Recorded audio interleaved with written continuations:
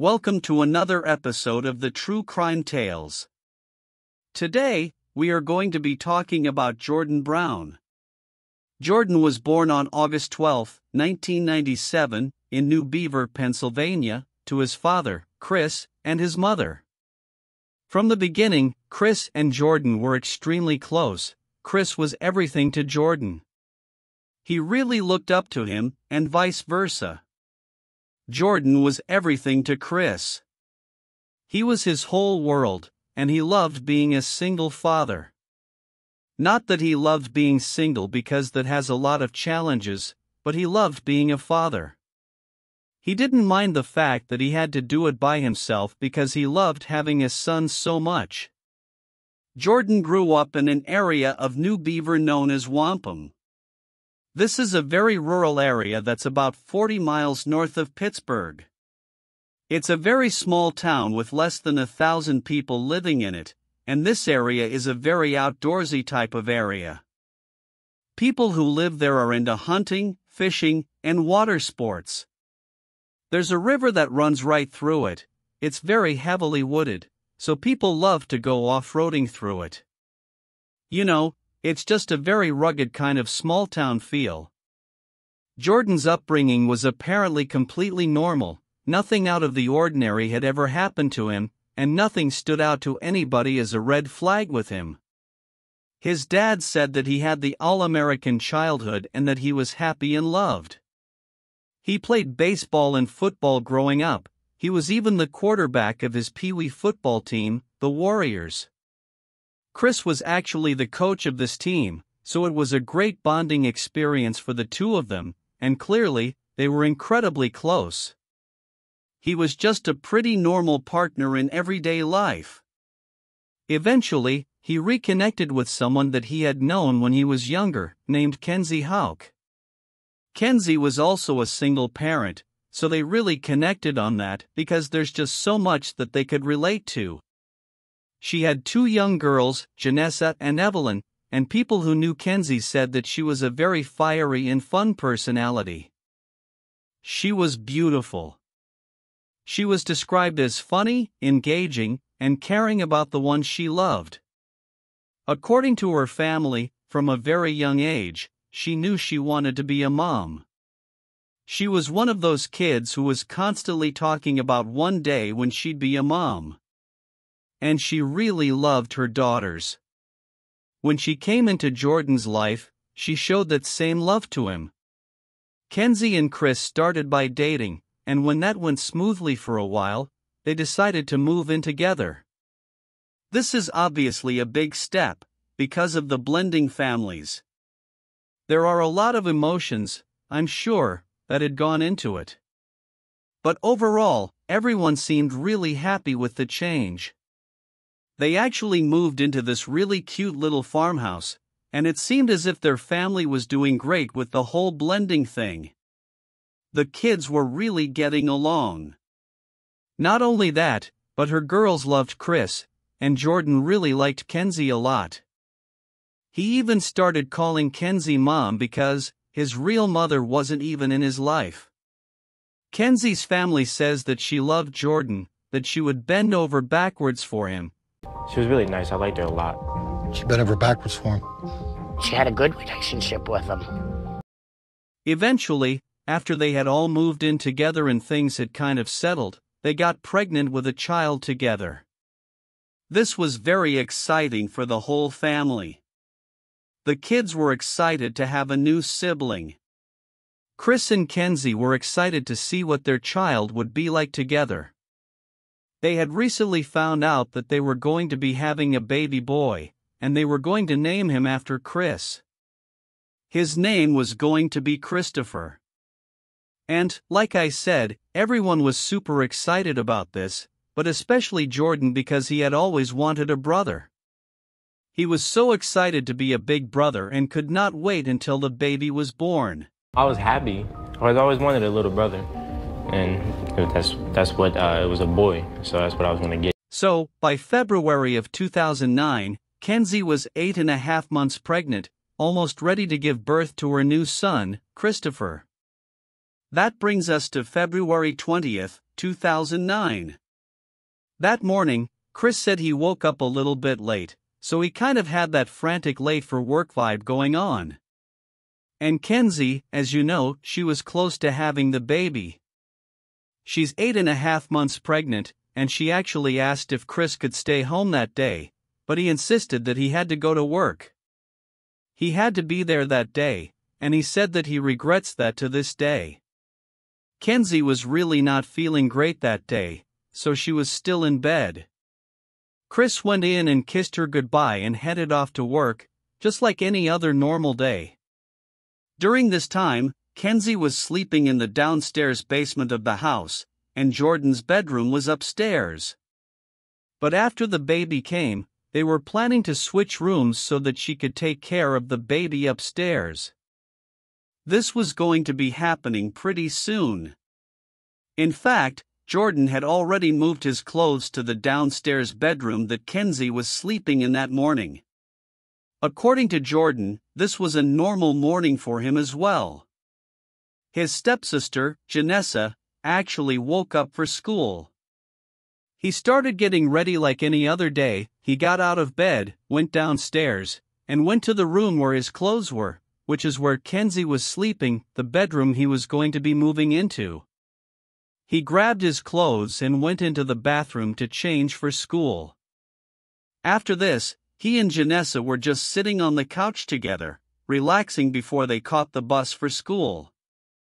When the time got closer for them to leave, Kenzie actually told them to go ahead and leave so they wouldn't miss the bus. They went out of the house like normal, out the back door and down the driveway. The bus just picked them up right in front of the house, and they were on the bus by 8:15, like normal. Adeline was too young to go to school, so she was still home with Kenzie. Then, around 9 a.m., some tree trimmers arrived at the house to do some work on the property. According to them, they just got to work, started trimming trees. And then they looked over and saw that there was a little girl standing in the front door of the house, hysterically crying. The tree trimmer who noticed this was concerned, obviously, and walked over to her. As he got closer, he realized that she was crying and screaming, "My mom is dead." So this guy tried to comfort her and immediately called 911. The police got there very quickly, and they went into the house. They found Kenzie still in bed with blood all over. Initially, they thought that she had just hemorrhaged. It wasn't until the coroner came in and actually started touching her body and looking closer that they realized that this was a murder. Kenzie was only 26 years old, and she had been shot in the back of the head execution style in her bed. And, of course, that means her son Christopher was also murdered. They tried to revive her, but there was nothing they could do. The police called Chris. He had only been at work for a little while. He had just seen Kenzie, kissed her goodbye in bed, and then he found out that she was dead. Someone had shot her inside their home. They didn't tell him exactly what had happened. They told him that there was a horrible accident and he needed to come home. At that point, he rushed back home, and when he got there, they told him that Kenzie was gone, and so was his unborn child. Chris was devastated, understandably, and collapsed to the ground. They told me that she and the baby were gone, and I remember collapsing in the yard. I lost it. They said that Chris was just stunned. He was in complete disbelief that this could happen. Of course, they thought maybe Chris did it, so they immediately brought him in for questioning. I gave her a kiss, told her I loved her, she kissed me back, and I left. But obviously, once they talked to Chris, they were able to rule him out as a suspect pretty quickly. You know, he actually went to work. There's proof that he was at work during all of this, and they even checked his hands for gunpowder residue, and there was none. They immediately went to Jordan and Janessa's school, pulled them both out of school, and brought them into the police station. Both of them said that it was a normal morning, except for Jordan. He noted that there was a black truck outside of his house that he did not recognize. He knew that they had people coming and working on their house, so he thought it was just one of their trucks. But he also noted that Jordan and Janessa were obviously devastated to hear about what had just happened to Kenzie. I mean, this was shocking. They had just seen her, they had just said goodbye and left for school for the day. All of them were just in absolute shock. They went home that night and tried to be together as a family, starting to cope with this stunning death. So, they were all cuddling together. Chris said that he and Jordan fell asleep in each other's arms, just crying terribly sad. And he said, by some miracle, I think they were so exhausted and just shocked that they fell asleep. But they were only asleep for a little while before the police came back to their house and started pounding on the door at 3:30 in the morning. Chris went downstairs, answered the door, and was really concerned but hoping that they had some answers for him. But when they opened the door, they said they had an arrest warrant for Jordan, who was 11 years old. They took him from the house, and Jordan was half asleep, so confused and traumatized by this day. He had absolutely no idea what was going on, had no understanding of what was happening at all. Chris said that he was super confused. His son being considered a suspect in Kenzie's murder hadn't even crossed his mind. They took him, at 11 years old, down to the police station, interviewed him a bit, and then took him to the county jail with the adults.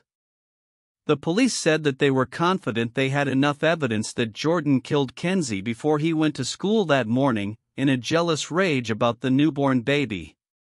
And then they took me straight to the county jail, and I had no idea where I was going. I wasn't with anybody, it was just a bunch of strangers. I didn't understand what was happening, I didn't know where I was at, like what was going on or anything. Chris, as you can imagine, was absolutely blown away by this. Like I said, this had never crossed his mind. He was mind blown. Jordan and Kenzie had never had issues in the past. He never knew his son to be violent or aggressive towards Kenzie in any way. So, he was completely stunned that this was happening. Now, you're probably wondering, what evidence do the police have that this 11-year-old shot his stepmother and then went to school like nothing happened? The first bit of evidence that police said pointed to Jordan was the fact that Kenzie was shot with a single shotgun. They said that this was more of a crime of opportunity. Like Jordan saw the gun available, saw that Kenzie was there, saw his dad wasn't home, and decided to do it all at once without thinking about it much. Because this is really not an ideal weapon to use to murder someone. When you fire off a shotgun, the bullet breaks up into a bunch of little pieces, so it's not often used in murders. So, I figure this is a mistake that a kid would make. They wouldn't think this through very well. They also believed that this was a gun that was in the house. It was not something that a stranger walked up carrying a huge, long rifle up to the house in broad daylight and did this. That just didn't make sense to them. But Chris owned a lot of guns. There were plenty in the house that Jordan could have used. They had guns of all shapes and sizes, they were super into hunting, and they also had a ton of ammunition. They even found a child-sized shotgun that was a gift to Jordan for Christmas, which he used for hunting. This is something that's very common, especially in areas like this. Many young people who live around heavily wooded forestry areas learn how to hunt when they're pretty young, so this isn't anything strange for this area. When police were on the scene, they noticed that the small gun belonging to Jordan seemed to still smell like it had been recently fired. Now, all this clearly doesn't necessarily prove that Jordan was the one who did it or that the gun even was used. But the other thing they were really going off of was the fact that Jordan had changed his story when they interviewed him. The first time they interviewed Jordan, he said that there was a black truck outside of their house in the driveway, and he thought it was just someone working on the house. The second time they interviewed him, he said that there was someone in the truck, wearing a hat and ducking down. Now, it's totally possible he could have just recalled more details. It could be possible he's recalling things wrong. But apparently, this was enough for the police to prove that he's a liar and that he did this. It's kind of crazy. I mean, he's 11 years old. How many kids do you know that change their stories when they tell a story over and over? You know, multiple times. How often do the details change? Pretty much always. They also brought up the fact that Janessa's interview was different than her first interview. This was a big deal because when they interviewed Janessa a second time, she said not only did she see her brother messing around with the guns that morning, but she also heard a big boom before they left for school. However, she completely left this out of the initial interview. Now, to this day, Jordan swears that he never touched the guns that day, but the police believed otherwise. They said that it was jealousy of the baby that would be coming into the family that drove Jordan to kill Kenzie and the baby. In my opinion, jealousy of the impending birth. Police started talking a lot with Kenzie's family, and they had quite a lot to say about Jordan.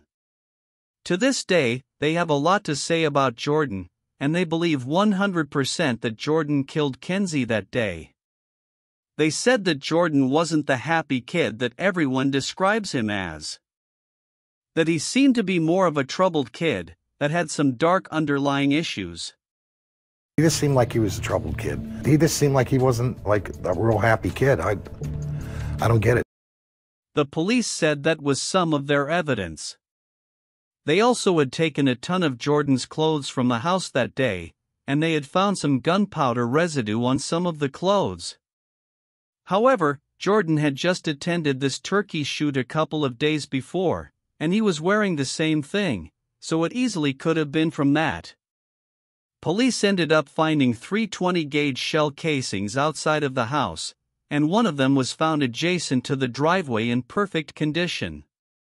Police brought up that it's a little odd because when they had an interview with Jordan the second time, he talked about putting his hand into his pocket and pulling some lint out of his pocket, throwing it on the driveway before he got on the bus. Police believe that he was talking about the shell casings. I have a shotgun blast at the back of the head. It's consistent with a 20-gauge shotgun shell. 20-gauge youth model in his room. It smells like it's recently fired, and he's got gun residue on him. I think that's, at this point, is more than enough. Chris, from the beginning, said that there was no way his son had done this. He never believed that. He said there had to be another explanation, that Jordan would never kill Kenzie. He loved her, he was excited about having this baby in his life, and he never knew his son to be violent. I know my son, and I know if I ask him a question if he's lying to me or not. An 11-year-old couldn't plan their own birthday party, let alone, to think that they could do something like that. Chris ended up telling the police that there was another person who he thought possibly could have been involved, and his name is Adam Harvey. Adam was Kenzie's ex-boyfriend of 6 years, and Chris said that Kenzie was terrified of Adam. And get this, Kenzie even had protection orders against Adam, that's how scared she was of him. He had been really aggressive towards her in the past, he had made threats towards her. He said that he would kill her and her whole family, and that's how she was able to get that restraining order. And here's the kicker, Adam drives a black truck. Now, Jordan would have no knowledge of this, he had no idea who Adam was, definitely had no idea what car he was driving. The fact that he brought that up in the first interview is hugely important. The police went and checked out Adam, but from the beginning, they were pretty sure it wasn't him. The first reason they say it could not have been him is because when they checked his truck, it still had snow on top of it. They think that there's no way he could have driven 20 miles to Kenzie's and 20 miles back and still have snow on top of his truck. And here's something really interesting, when they first started talking to Adam, they realized that he had just found out some new information about Kenzie. For years, he was under the impression that he was the father of Adeline.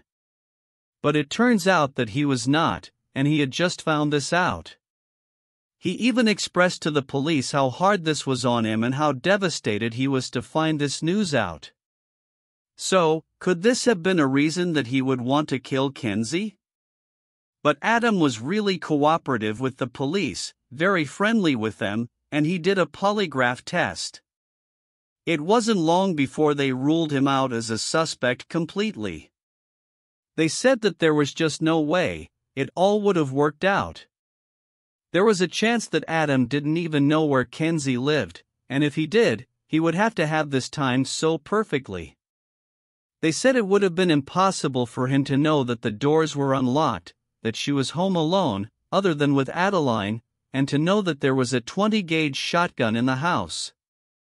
They also said that with all the guys out there trimming the trees, it would be impossible for him to get into the house without being seen, shoot her, and leave without any of them noticing. So, Adam ended up being ruled out as a possible suspect. This means Jordan was the only suspect, and they decided to move forward with his conviction. Meanwhile, while he's awaiting trial, he's being held at a juvenile detention center around 200 miles from Chris's house. Chris is driving 4 hours to see his son as often as he can. From the beginning, he is convinced that Jordan is innocent. There's no way that he killed Kenzie. He loved Kenzie. He would never do this to him. I mean, he loved his dad so much. If there was one person he loved in the world, it would be his dad. Why would he want to take away his dad's child, his brother, his possible stepmom? He's going to have one. Why would he do this to himself? It just did not make sense. Chris said from the beginning, he would ask Jordan, you can tell me.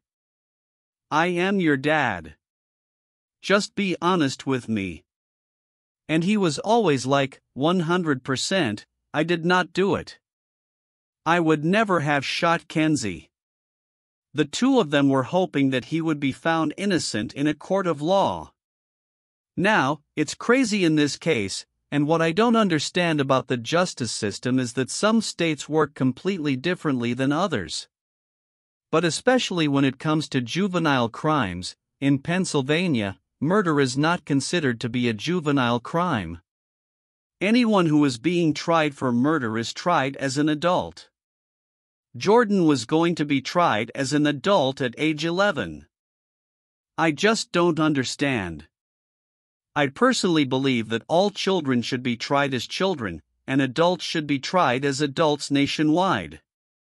But that's my personal opinion. So, this case did pick up some media attention, but not the way I think it should have. Because this was just crazy. If he was convicted, Jordan would be facing life in an adult prison without the possibility of parole. And he would be the youngest ever to be sentenced to life in prison without the possibility of parole. In my opinion, there was just not nearly enough evidence to make that call. This was obviously so hard on Jordan mentally, to be away from his family, to be convicted of murder, to be carrying around that guilt when you know he may not have even done it. And then it was also hard for Chris because he's trying to be there for his son, but he's also trying to mourn the loss of Kenzie and his unborn child. But he had to stay strong and be there for Jordan, making sure he didn't end up in prison for the rest of his life for a murder he may not have committed. Sadly, Chris ended up losing his job because he was constantly having to leave to drive to this prison to see his son. Losing his job obviously took a huge toll on him financially. Just having to go back and forth and travel, that all costs money. This was an incredibly hard time for him. And Jordan, as you can imagine, was extremely stressed out and scared. As an 11-year-old in jail with people who were much older than him, he had 17-year-olds around him that were violent, that were getting into fights. He was seeing all kinds of stuff, hearing all types of language that you shouldn't at that age, and genuinely felt scared for his life every day. I didn't understand anything at all about what was going on.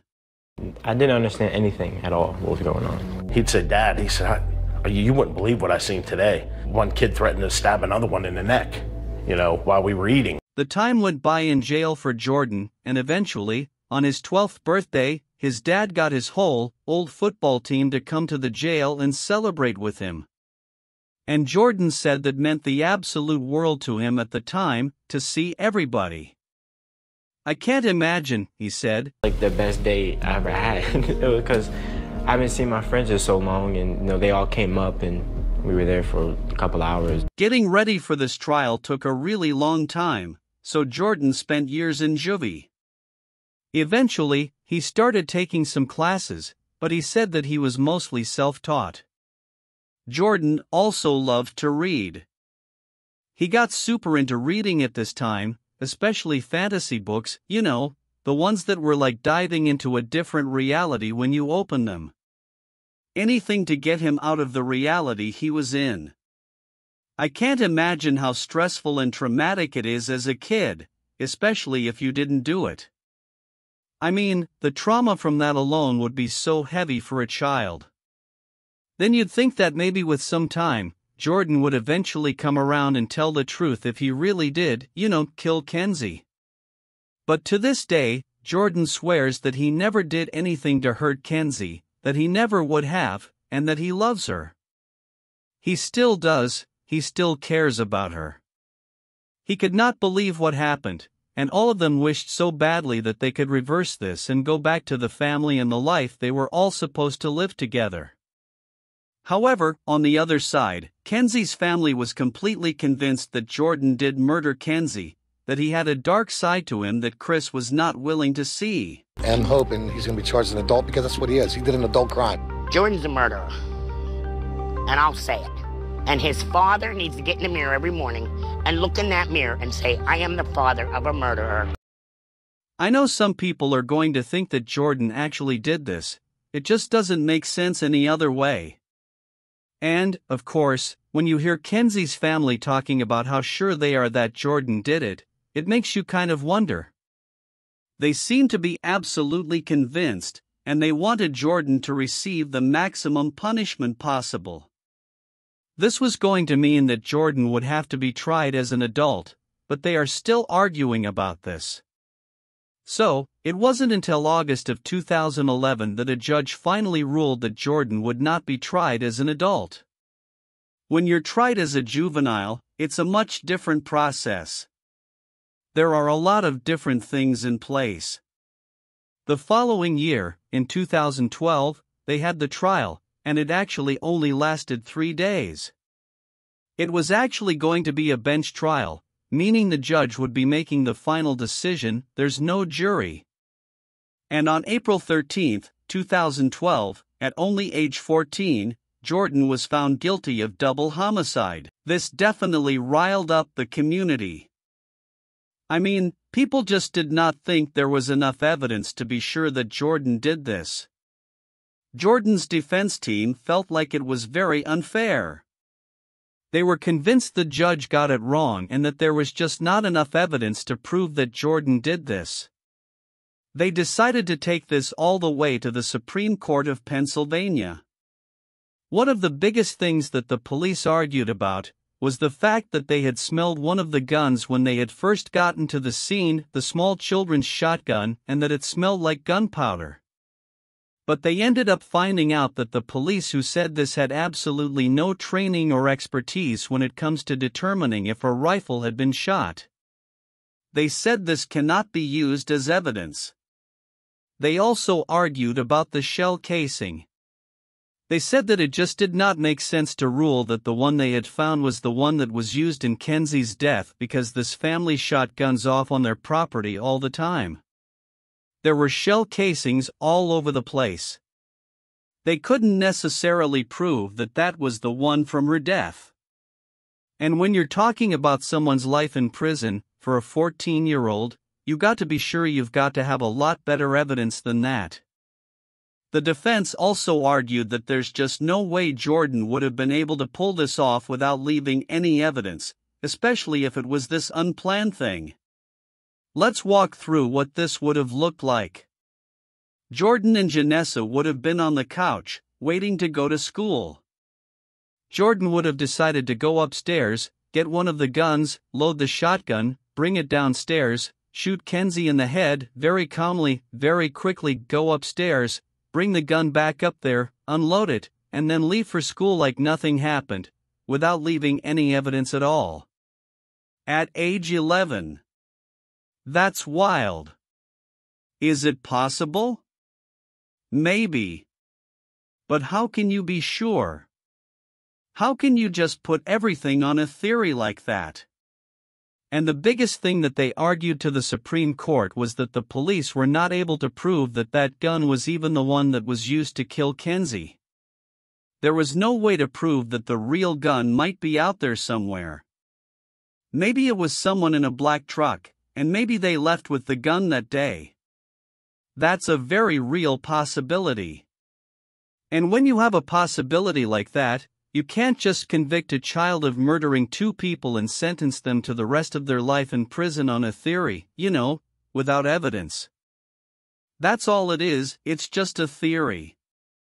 There is also no blood found on the gun. There was no blood found anywhere outside of around Kenzie's head. There was no blood found on Jordan's clothes, which is really hard to believe considering this is a shotgun, it makes quite a mess. Jordan's hands were never even tested for gunshot residue. They never even checked the house for fingerprints. So, someone totally could have been in there. The door was just unlocked. There were people working on the property. How can they be so sure that no one else could have come into the house that day and done this? They just can't. There is no way to prove that. And when it came to Jordan's clothes being so clean, not having blood anywhere on him, the prosecution argued that that was because the blowback from the gunshot wound was actually stopped by Kenzie's hair, that her hair blocked all of it. Our theory is that the blowback would have been stopped, most of it, if not all of it, from the hair of Kenzie. Which really seems like one of the weakest arguments I have ever heard. So, you might be wondering if they ever interviewed Adeline Moore. She was standing in the doorway when they found out that Kenzie was dead. What did she see that morning? What did she hear? Well, it's hard because she was only 4 years old at the time, so she was not interviewed, and it couldn't be considered credible anyway. But when she was 13 years old, she did an interview, and she said that she heard something that morning which, at the time, she did not know what it could be. But whatever it was loud enough to wake her up. She said she then went down to Kenzie's room, walked in there, and Kenzie's phone was ringing. So, she answered, and the person on the other line asked to talk with Kenzie. That's when she tried to wake her mother up. She said that her mom wasn't responding, so she tried to kind of push her. That's when she rolled her over and realized she was dead and saw all the blood. I can't imagine what a traumatic experience that was. And when I turned her over, I realized, so I hung up the phone and went outside. But according to her, she walked right outside as soon as she realized her mom was dead. She was so freaked out by the scene that she went outside immediately and started crying. That's when she got the attention of the tree trimmers. This was right around 9 a.m., which means Jordan and Janessa would already be at school. Remember, she said she heard the gunshot go off right before all this, right leading up to 9, that was happening.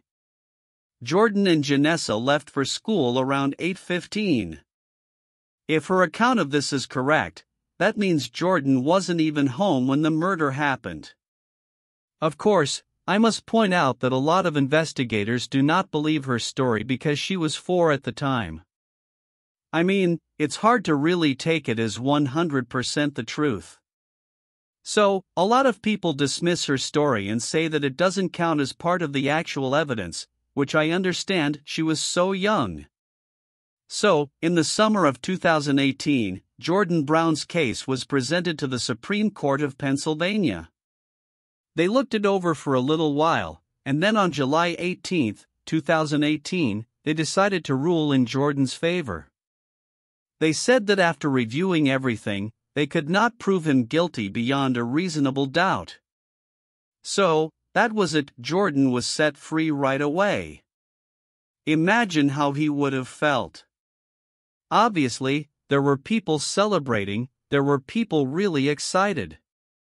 But there's still, to this day, a lot of people who believe he got away with murder.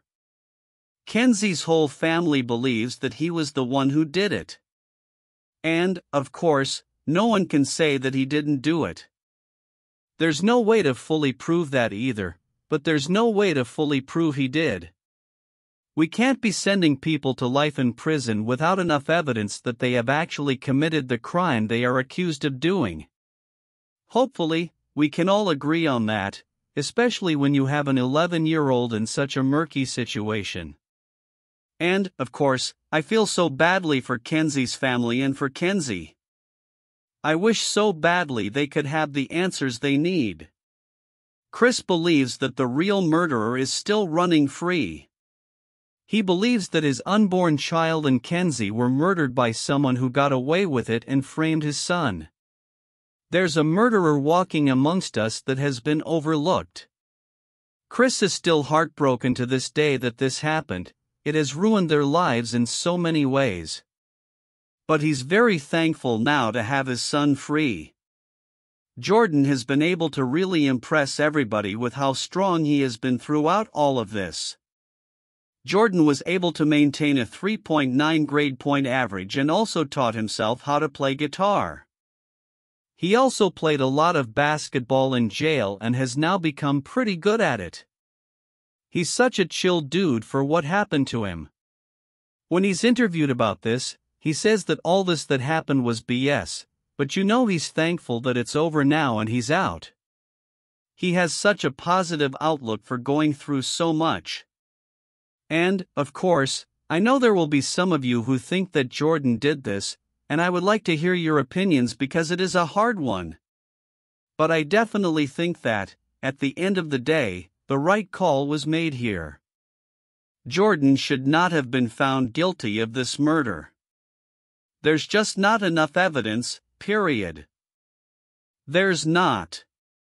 Chris is still very frustrated and disappointed with the police for pinning this on his son, and the police stayed very strong in their opinions that they got this right originally.